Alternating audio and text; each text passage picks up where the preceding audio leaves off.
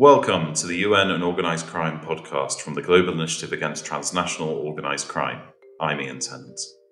This podcast episode will explore the issue of press freedom in the context of the negotiations of a new UN treaty on cybercrime. Throughout the negotiations so far, the Global Initiative has been tracking progress, providing policy inputs and facilitating engagement between negotiators and the multi-stakeholder community, both in civil society and in the private sector.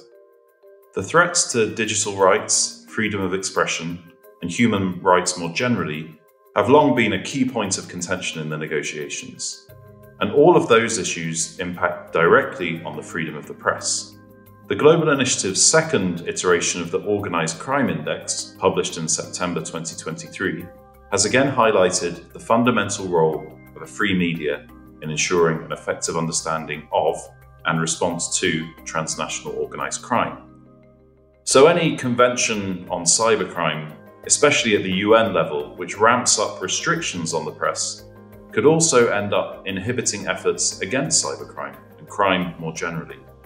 In this episode, we will explore the potential impacts of the treaty on freedom of the media with an international NGO based in Vienna, the International Press Institute. I'm here in Vienna with Amy Brouillette, the Director of Advocacy at the International Press Institute. Firstly, Amy, can you describe a bit about your organisation? And can you tell us why, having campaigned for press freedom in a variety of challenging countries and circumstances, that you are concerned in particular about this negotiation, given the risks and dangers that journalists already face? So the International Press Institute is a nonprofit organization based here in Vienna that promotes and advances press freedom and independent journalism globally. We monitor and document the environment for press freedom, and we look at things like direct physical attacks and threats against journalists, as well as legal attacks and threats and other types of pressures that prevent journalists from being able to do their jobs freely and safely. And we use this data as the basis for public and direct advocacy with governments and others to improve the environment for press freedom. We engage directly with governments to support the development of laws and policies that enable and promote media freedom in line with international human rights standards and norms. So you referenced this in your question, but I really want to start by emphasizing that independent journalism and journalists are under pressure in every country, in every region of the world. From physical harm to legal threats to market pressures, the work of journalists and the act of doing journalism has become increasingly more difficult and increasingly more dangerous. And one of the main trends that we're seeing is an alarming increase in the use of laws, or so-called lawfare, by governments around the world to punish and target journalists for any kind of reporting that could be deemed critical of those in power. So from basic reporting on public spending or public policies to bigger stories on corruption and crime, journalists today in many countries in the world are being arrested and charged under a range of very complex criminal laws, which includes cybercrime laws that prohibit the publication of content that is oftentimes protected under international human rights law.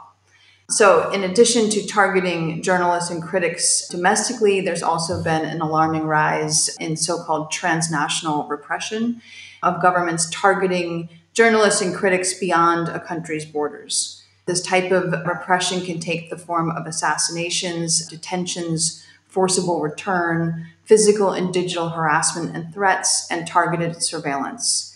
So the Cybercrime Treaty, and I think we'll get more into this during this podcast, enters into the scene at a time when journalists are under siege and our media systems are extremely fragile, and in many cases, they're in crisis. So at this particular moment, what we need to do is double down on and fortify the policies and principles that guarantee press freedom and that hold states accountable for their own human rights commitments.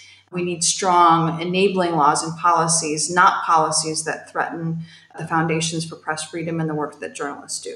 Thank you, Amy. I mean, just to be clear, you've painted a quite stark picture of the challenges and the threats that journalists already face. So In your view, the more you've learnt about this negotiation, you feel that there is a risk that it would make things worse? Yes, very much so. I mean, for starters, the states that originally backed this treaty is enough to raise alarm bells. So the original resolution to develop the treaty was initially sponsored by Russia and then joined by Belarus, Cambodia, China, North Korea, Nicaragua, Venezuela. This is really kind of a who's list of despotic regimes with some of the worst records on press freedom and online censorship in the world. And these countries and many others are already abusing domestic cybercrime laws to target journalists as part of this wider pattern of so-called lawfare against the press. These laws are often enacted under the guise of combating terrorism or combating the spread of disinformation or religious hatred or other forms of harmful speech. But cybercrimes laws in practice have become a much abused catch-all to punish critics and journalists around the world. And it's been clear from the outset that the treaty under negotiation is really an effort by many authoritarian governments to expand their own investigatory and surveillance powers through the use of a powerful global treaty that will enable them to stamp out criticism both domestically and beyond their borders. And in fact, the treaty being negotiated could give authorities incredibly far-reaching surveillance and investigatory powers both at home and abroad, and could in essence create a kind of global surveillance dragnet that could hand repressive governments even more tools for targeting and muzzling journalists beyond their borders. And in our assessment, this treaty, at least as it's currently drafted, could not only seriously endanger and put more pressure on press freedom, but it could also even put journalists' safety and security at greater risk. This has particularly alarming implications for the thousands of journalists in exile or seeking safe haven from government harassment or persecution, including journalists from China, Russia, Iran, Afghanistan, Syria, and Hong Kong. So let's get down, if we may, into the details of the draft convention. As we're speaking, we've only seen one draft text, which was debated at length back in August and September in New York. We are expecting a new version of that text to come out imminently as we record the podcast today in late November. What we're expecting is something relatively similar to the last text. So could you possibly go into which provisions or articles in particular have caused you the most concern? I mean, I think really just to start with, the entire premise and the spirit of the treaty causes us much concern. We've seen how cybercrimes laws and other laws are being used and abused around the world to target journalists. And we know from the drafts of this treaty that some states are trying to put into this treaty many of the same provisions that are in domestic cybercrimes laws that are already being used to punish journalists around the world. So really the fundamental kind of purpose and intention of the entire treaty is quite worrisome to us, given what we already know.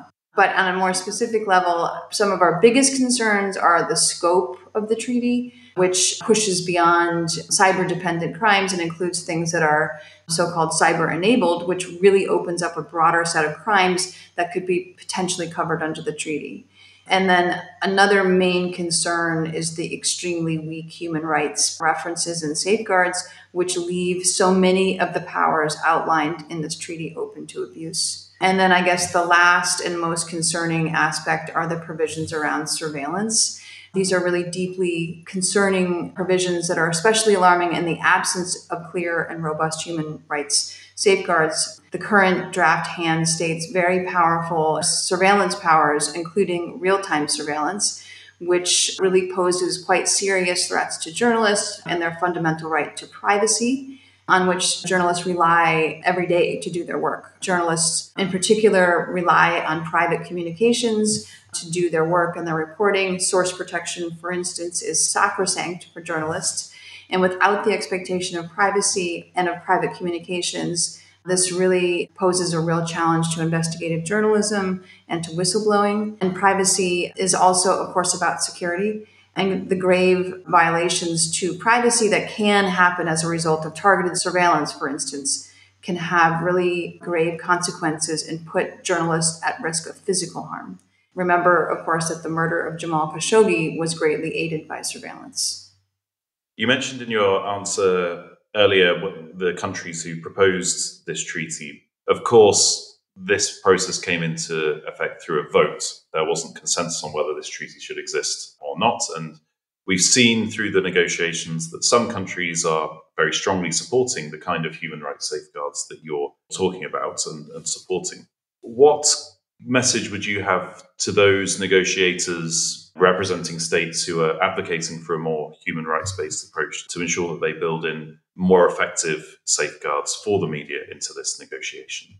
I mean, I guess the main thing that we would like to express is that the entire multilateral system seems to be under great strain at this moment. And our organization and other civil society organizations, on a daily basis, we use international human rights law as the basis for our engagements with governments around the world and ways in which they can do better and to raise the standards for press freedom, especially regarding the safety of journalists. And so a treaty like this, which would really call into question some other existing principles, would really make the work of IPI and other press freedom NGOs and other civil society organizations much more difficult. So, I mean, as we're talking, we're looking ahead to the apparent concluding session of the ad hoc committee, which should take place at the end of January, beginning of February 2024. I don't think any of us know exactly how things are going to play out, but if a treaty is adopted, which is as dangerous as you fear and as you have laid out, how will your organization respond? And what is your organization doing to advocate for a different outcome before we get to that? I think, first of all, we hope it won't get to that point. That's why we need to work collectively and hard now to ensure that the worst case scenario is avoided and that any text passed contains robust human rights safeguards. That's, what we're focused on at the moment. And if the treaty is adopted without the necessary revisions to narrow the scope and to add essential human rights safeguards, we'll obviously need to mitigate the damage. We'll need to be very vigilant and closely monitor the implementation of the treaty's powers by signatory states and push back strongly against any examples of abuse to target journalists and to limit press freedom. Bad laws do get passed, and our job in these circumstances is to be a watchdog over their implementation and to defend journalists from the damage that they can cause. But we want to also keep in mind that this is not just any bad law. This is a global treaty that would legitimize a wide host of repressive tactics to punish and suppress dissent. So its potential damage is quite immense. And let's also remember that a huge threat from this treaty is not just its implementation per se, but its potential to lead to self-censorship, particularly among members of exile journalists who are fleeing authoritarian regimes. And just as a final question, there is a line of argument that I've heard, which is, okay, there are countries that have bad cybercrime repressive laws that may cooperate with each other anyway. What does this treaty change if they're already cooperating or sharing evidence, for example, with each other?